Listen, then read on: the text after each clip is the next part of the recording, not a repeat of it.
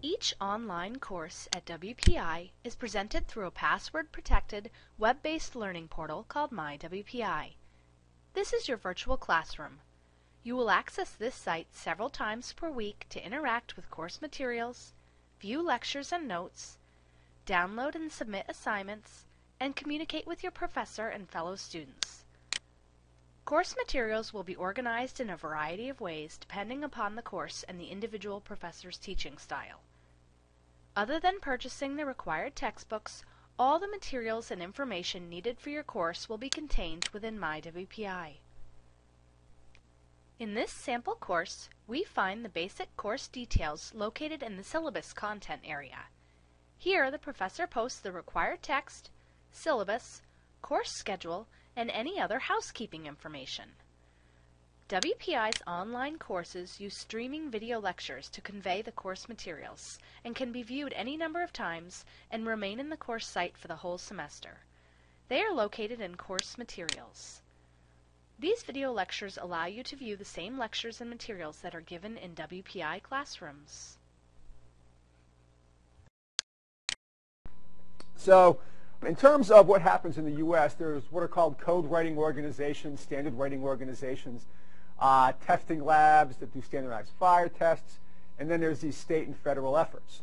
Okay, so within the United States, jump to the next slide here. Within the U.S., and this kind of goes back to the Constitution, there is no federal building code. There was no federal fire code. There was no federal regulation, okay, that deals with the way that you construct buildings, okay? And this has to go back, it's part of the Constitution. It's federalism versus state rights, which is in the United States of America.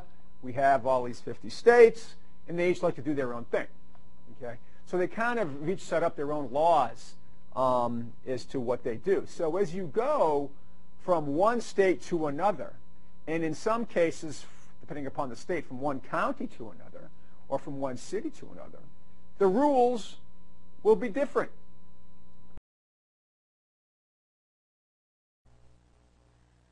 Classes are also supplemented with a variety of materials such as links, guest speakers, clips from industry tours, and collaborative tools such as discussion boards and web conferencing.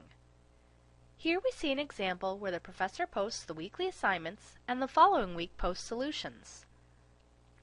Final assessment of your coursework is done in several ways, including exams, papers, and virtual presentations. Whatever tool is used, you will not have to come to the WPI campus. The discussion board is a feature that serves a variety of purposes. Your professor may use it as a way to hold discussions on pertinent topics or to seek student feedback, comments, and questions.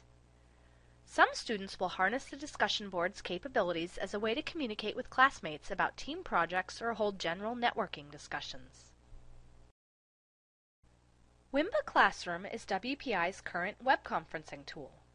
Many students use this as a way to collaborate with classmates and for virtual team meetings. The WPI online experience allows you to learn from professors teaching in campus classrooms and at company sites. Thank you for viewing this demo, and please email or call us with any questions you may have.